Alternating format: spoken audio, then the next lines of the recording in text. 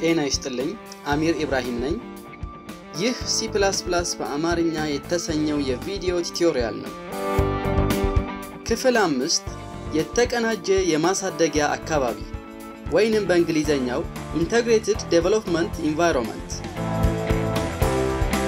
በዚህ ክፍል 5 የቪዲዮ ቲቶሪያል የተቀናጀ የማሳደጊያ አካባቢ ምንድነው የሚለውን ርዕስና ስለ C++ ፕሮግራም ኮምፓይሌሽን ሂደት በዝርዝር እናያለን አብራችሁን ቆዩ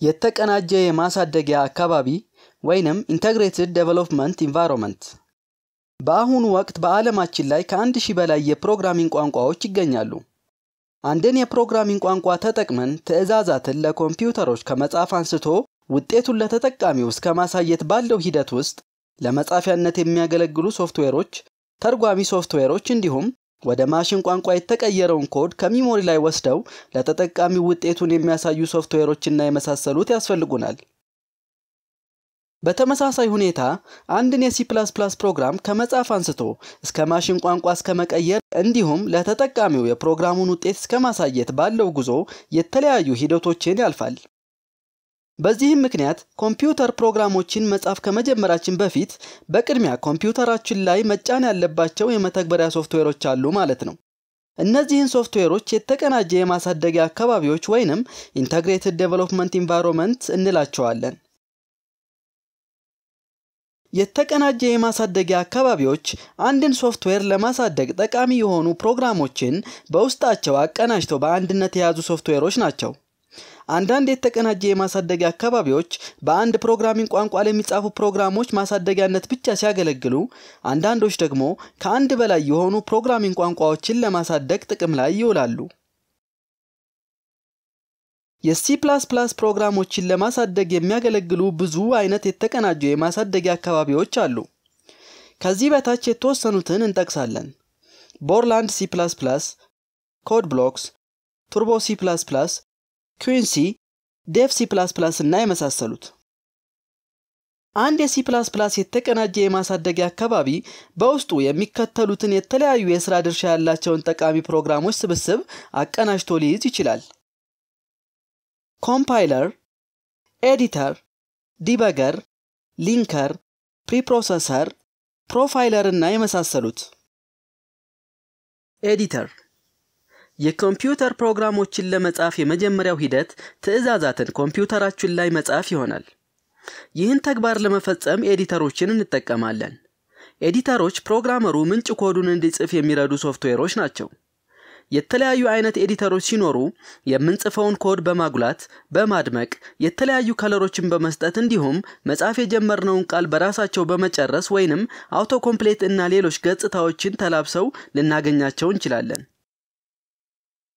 ኮምፓይለር በክፍል 2 የቪዲዮ ቲቶሪያል 3 አይነት የፕሮግራሚንግ ቋንቋዎችን በሁለት ምድብ ከፍለን አይተናል ከፍተኛ ደረጃ ቋንቋዎችና ዝቅተኛ ደረጃ ቋንቋዎች በማለት እንዲሁም ኮምፒውተሮች የሚረዱት ብቸኛ የቋንቋ አይነት የማሽን ቋንቋ እንደሆነ አውቀናል ስለዚህ ኮምፒውተሮች የሚረዱት ብቸኛ ቋንቋ ማሽን ቋንቋን ከሆነ በምን አይነት ሁኔታ በከፍተኛ ደረጃ የተጻፈን ፕሮግራም ሊረዱ ይችላሉ ይህን ጥያቄ ለመመለስ ስለ ኮምፓይለሮች ማውራት ይጠበቅብናል ኮምፓይለር ማለት በከፍተኛ ደረጃ ቋንቋ የተጻፉ ምንጭ ኮዶችን ወይንም ሶርስ ኮድ በመውሰድ ኮምፒውተሮች ወደሚረዱት ማሽን ቋንቋ ወይንም ኦብጀክት ኮድ የሚቀይሩ ፕሮግራሞች ናቸው ባጭሩ ቋንቋ አስተርጓሚዎች ወይንም ትራንስሌተርስ እንላቸዋለን ስለዚህ አንድን የኮምፒውተር ቋንቋ ተጠቅመን ፕሮግራም መጻፍ ብንፈልግ በመጀመሪያ ልንጽፍ የፈለግንበትን የፕሮግራሚንግ ቋንቋ ኮምፓይለር መጫን ይጠበቅብናል ማለት ነው ሊንከር ሊንከሮች ኮምፓይለሮች የሰሩትን ወደ ማሽን ቋንቋ የተቀየረውን ኦብጀክት ኮድ ከኮምፓይለሩ ጋር አብረው ከሚመጡ ላይብራሪ ፋይሎች ጋር በማጣመር ወደ አንድ ተሰሪ ወይንም ኤክስኪዩቴብል ፋይል የሚቀይሩ ጠቃሚ ፕሮግራሞች ናቸው ዲበገር ዲበገሮች የጻፍነውን ፕሮግራም በቀላሉ መገንዘብ ወይንም መረዳት እንድንችል የሚረዱን ፕሮግራሞች ናቸው ዲበገሮችን ተጠቅመን በቀላሉ ስህተቶችን ነቅሰን ማውጣትና ማስተካከል እንችላለን እንዲሁም የሰራነውን ፕሮግራም ውጤቱን ያያየን ጎን ለጎን የትኛው የኮዳችን አረፍተ ነገር እንደተሰራና ምን አይነት ለውጥ ውጤታችን ላይ ያመጣ እንደሆነ በቀላሉ ማየት እንችላለን። ፕሮፋይለር ስለጻፍነው ፕሮግራም አጠቃላይ ስታቲስቲክስ ይሰጠናል። ይህም ማለት በምን ያክል ፍጥነት ፕሮግራማችን እንደሚሰራ፣ ምን ያክል የሚሞሪ ቦታ እንደሚይዝና ሌሎች መሰል ጠቃሚ መረጃዎችን ያካትታል። የC++ ፕሮግራም ኮምፓይሌሽን ሂደት አንድን የC++ ፕሮግራም ኤዲተራችን ላይ ጽፈን ከጨረስን በኋላ የፋይል ስም .cppን በመጠቀም ሴቭ ማድረግ ይኖርብናል። የፋይሉን ስም የፈለግነውን ማድረግ እንችላለን።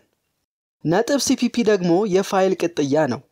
የፋይል ቅጥያዎች ስለ አንድ ፋይል አይነትና ይዘት መረጃ ይሰጡናል።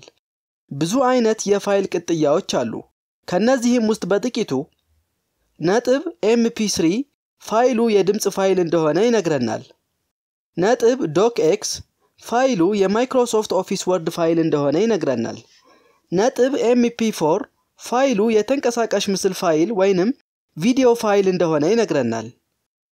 .cpp ፋይሉ የC++ ፋይል እንደሆነ ይነግረናል። .java ፋይሉ የጃቫ ፋይል እንደሆነ ይነግረናል። የጻፍነውን ምንጭ ኮድ ኮምፓይል ስናደርገው ኮምፓይለሩ ምንጭ ኮዱን ወደ ማሽን ቋንቋ አቻ ኮድ ይቀይረዋል። ይህን ወደ ማሽን ቋንቋ አቻ ኮድ የተቀየረ ፋይል ኦብጀክት ኮድ እንለዋለን። እነዚህን ፋይሎች የሚሰራቸው ኮምፓይለሩ ሲሆን .obj ፋይል ቅጥያ ይኖራቸዋል። ሊንከሩ ደግሞ ወደ ማሽን ቋንቋ የተቀየረውን ኦብጀክት ኮድ ከሌሎች ኮምፓይለሩ ጋር በቅድሚያ ኮምፓይል ሆነው አብረው ከመጡ ላይብራሪ ፋይሎች ጋር በማዋሃድ ተሰሪ ወይንም ኤክስኪዩቴብል ፋይል ይፈጥራሉ። እነዚህ ተሰሪ ፋይሎች .exe ፋይል ቅጥያ ይኖራቸዋል። አንድን ፕሮግራም ሰርተን ከጨረስን በኋላ ለተጠቃሚው የምንሰጠው ፋይል ተሰሪ ፋይሉን ይሆናል ማለት ነው። የC++ ፕሮግራም ኮምፓይሌሽን ሂደትን በስዕላዊ መግለጫ እንመልከት። በቅድሚያ ምንጭ ኮድ ወይንም ሶርስ ኮድ እንጽፋለን። ኮምፓይለር ምንጭ ኮዱን በመውሰድ ማሽን ወደሚረዳው ኦብጀክት ኮድ ይቀይረዋል። ከዚያም ሊንከሩ ኦብጀክት ኮዱንና ላይብራሪ ፋይሎችን በማቀናጀት ተሰሪ ፋይልን ወይንም ኤክስኪዩቴብል ፋይል ይፈጥራል።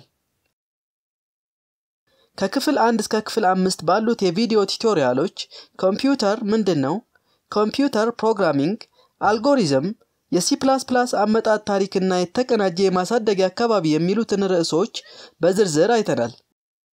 በቀጣይ ክፍል ባሉት የቪዲዮ ቲቶሪያሎች ወደ ተግባር ማለትም የፕሮግራም የማሳደጊያ አካባቢ ሶፍትዌሮችን ከኢንተርኔት አውርዶ ከመጫን ጀምሮ ፕሮግራሞችን ጽፎ ውጤታቸውን እስከ ማየት ያሉትን ሂደቶች በዝርዝር ደረጃ በደረጃ ማየት እንጀምራለን። አዳዲስ ቪዲዮዎች ሲለቀቁ የማሳወቂያ መልእክት እንዲደርሳችሁ በቅድሚያ ከታች ያለውን ሰብስክራይብ የሚለውን በተን ከተጫናችሁ በኋላ የደውል ምልክቷን ተጫኑ። እናመሰግናለን።